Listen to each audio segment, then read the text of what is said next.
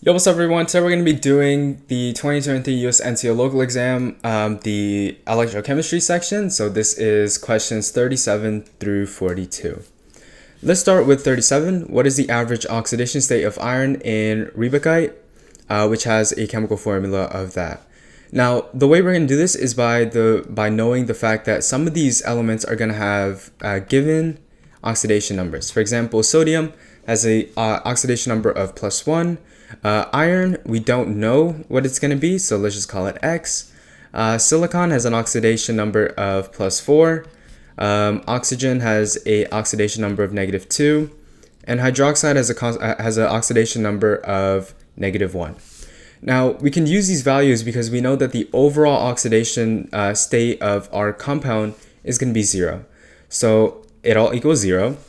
And we have 2 sodium atoms, and each one is +1. Iron, we have 5 of them. We don't know what the oxidation number is, so let's call it X. And then silicon, we have 8 of them, and each one of them has a oxidation number of +4.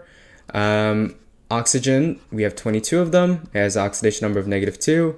And hydroxide, we have 2 of them, and that has an oxidation number of -1 each. Now, if you simplify all this, let's do 2 times 1 plus 8 times 4 plus 22 times -2 plus 2 times -1. This will get you that 0 is equal to 5x minus 12. And so 5x is equal to 12, or x is equal to plus 2.4. So that is the average oxidation state of iron, which is answer choice B. Hey everyone, I just want to say if some of these explanations seem a little fast-paced to you, then I have a lot of videos on my channel that are more tutorial-based. They can help you learn the content and then come back to these tests to take full advantage of them. Also, if you're enjoying the video, please feel free to leave a like and subscribe. As far as I know, these are the only videos on YouTube that have work solutions for the USNCO, so a like and a subscription would help it reach more people. And that's it. Thanks guys. Enjoy the rest of the video. Alright, let's move on to question 38. An electrolytic cell is operated for 300 seconds using a current of 1.5 amps. From which 1 molar solution will the smallest mass of metal be deposited? Well, let's figure out what our 3,000 seconds and 1.5 amps means. 1.5 amps just means that many coulombs per second. And 300 seconds, or 3,000 seconds, tells us that 4,500 coulombs of electrons are being put into our solution. Now let's look through our answer choices. A is cadmium. Cadmium has a charge of +2, and cadmium has a molar mass of 112.4 grams per mole. Indium, In, is also going to have, it's going to have a charge of +3, and that has a molar mass of 114.8 grams per mole. Thallium, has an oxidation number of +2, has a molar mass of 204.4 grams per mole. And then Pb, which is lead, has a +2 charge, and it has a molar mass of 207.2 grams per mole. Now, why is this helpful? Well, we know that the same amount of electrons are flowing into each one of these. So if a metal has a charge of oxidation number of +2, then that means cadmium, thallium, and lead are all going to produce the same number of atoms of all of them. Therefore, we're looking for the one with the smallest mass. Well, if cadmium has the smallest molar mass, and you're forming the same number of atoms of cadmium, thallium, and lead, then that means thallium and lead cannot produce the smallest mass of metal. So it's really just between cadmium and indium. Now, indium has an oxidation number of 3+. So let's do out the math on this. Let's say for cadmium, we have 4,500 coulombs, and let's divide that by 2 to find out how much cadmium is being produced. So that's going to be 2,250, and let's just say it's moles for the time being. Now, if you convert this to mass, let's multiply 2250 times the molar mass of cadmium, which is 112.4. That would produce about 252.9 kilograms of cadmium. Now let's do the same for indium.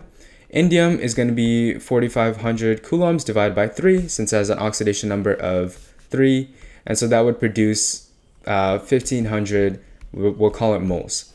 Now, how much does 1,500 moles of indium weigh? Let's do 1500 times 114.8. And that's going to have a mass of about 172.2 kilograms. So as you can see, your indium is going to produce the least mass. Now, it's not a direct, you can't directly translate coulombs to moles, but for our purposes, it's going to have the similar effect. It's going to show us the relationship that we want. And the relationship is that your indium is going to produce the smallest mass of metal. So our answer is answer choice B. Let's move on to question 39. A galvanic cell using an unknown metal M is arranged as shown below. What can be concluded about this cell? So this cell is a concentration cell, which is a cell that uses the same metal, but varying concentrations of the metal in each half cell. So let's break this down. Let's see what's happening at cell A. As you can see, in cell A, the concentration of your ion is going to be way greater than the concentration of your ions in cell B. Now, the way a concentration cell works is that it goes until it reaches equilibrium. And the equilibrium occurs when the concentrations on both half cells are the same. So what does that mean for half cell A? Well, that means the concentration of your ionic metal is going to have to go down. And which reaction is that? What reaction is going to reduce the concentration of M2 plus? Well, it's going to be M2 plus getting electrons or being reduced to form the metal solid. In B, it's going to be the opposite thing. The concentration is low, so you're going to have to increase the concentration of your metal.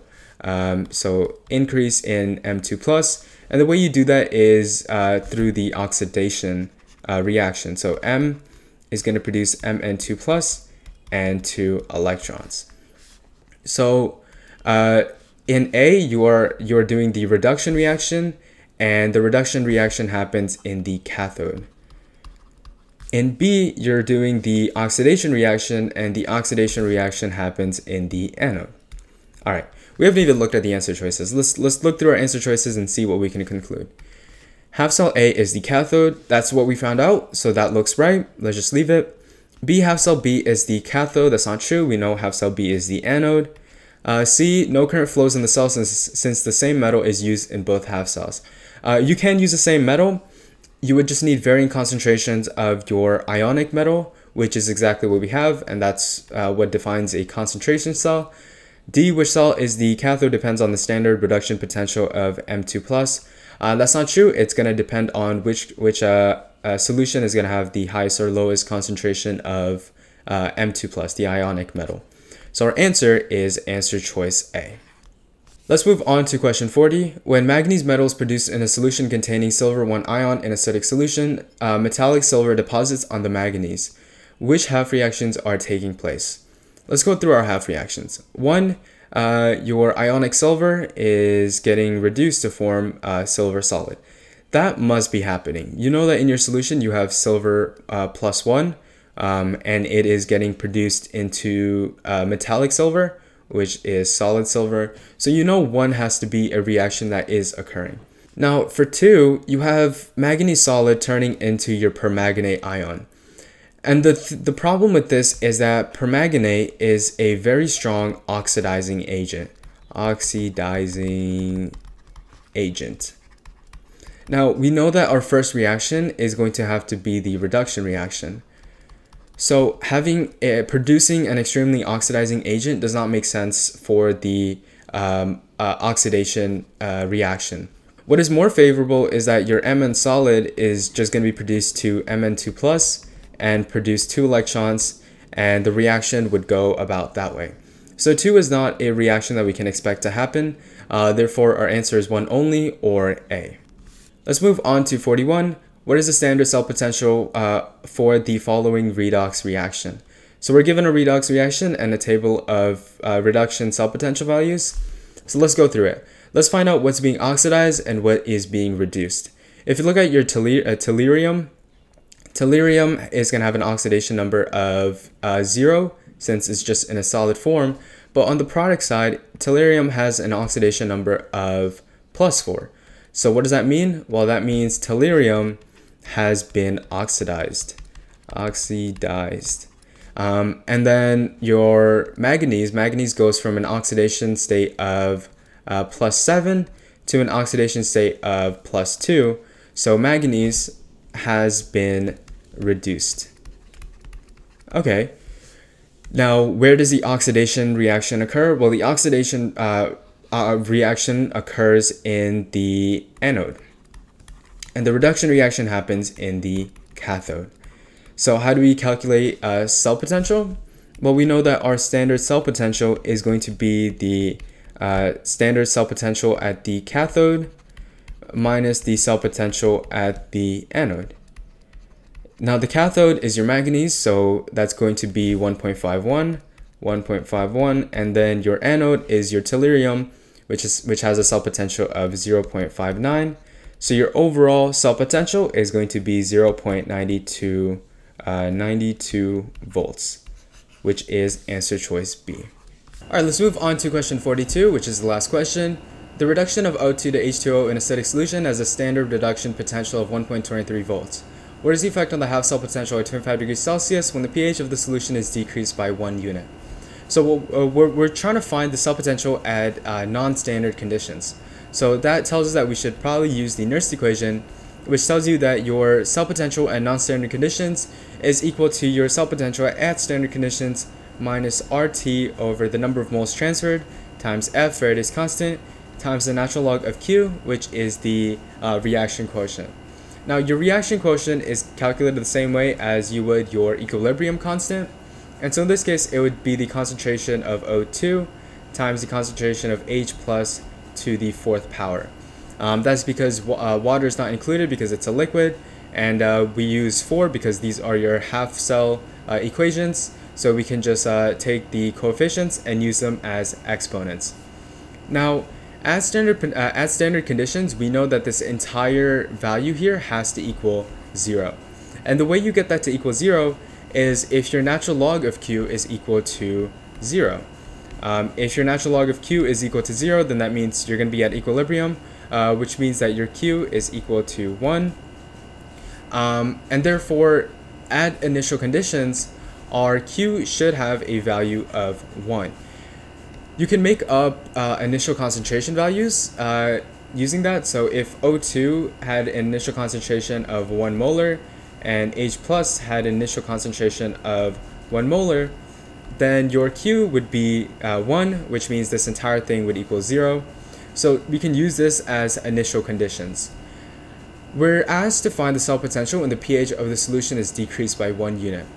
If pH is decreased by 1 unit, so one decrease in pH, one decrease in change in pH of 1 is equal to a change in H plus concentration of times 10. That's since the pH is a logarithmic scale. If you decrease the pH by 1 unit, then that means you're increasing the concentration of H plus by 10. So our final concentrations are going to be, O2 is not going to change. It's going to be 1 molar. That should say final. It's not going to change. It's going to be 1 molar. But H plus final is going to equal 10 molar. Again, since you're decreasing pH by 1, then that means your H plus concentration has to increase by times 10. So it would be 10 molar. Now we can use this to calculate our reaction quotient. So Q is equal to 1 over the concentration of oxygen, which is going to be 1 molar, times the final concentration of H plus, which is 10 molar, to the 4th power. And so our Q that we want to use is going to be 1 over 10 to the 4th. And from here on, I'm just going to neglect units for simplicity. So let's plug this all back into our Nernst equation. So our cell potential is going to equal our standard cell potential, which we're told is 1.23 volts, 1.23, minus R, which we want to use 8.3145 here, times T, which is the temperature in Kelvin. We're told it occurs at 25 degrees Celsius, which is 298 Kelvin, over N, which is the number of moles of electrons transferred. In this case, it's going to be 4, times Faraday's constant, which is 96,500, times the natural log of Q, which we just calculated as 1 over 10 to the 4th.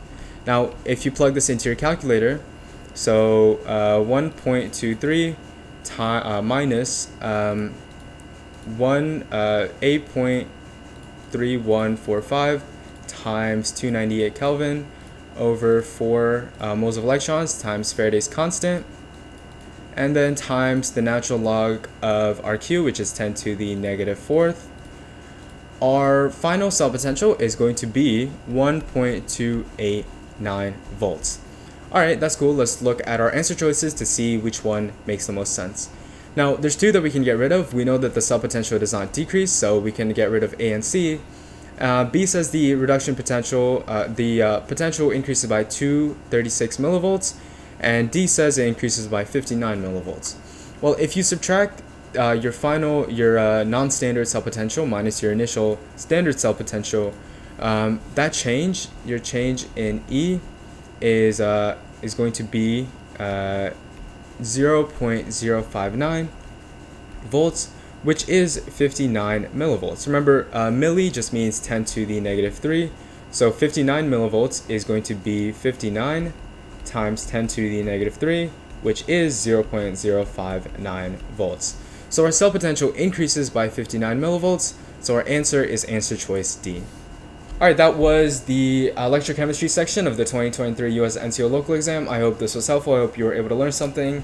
Thank you for watching, and I'll see you later. Peace.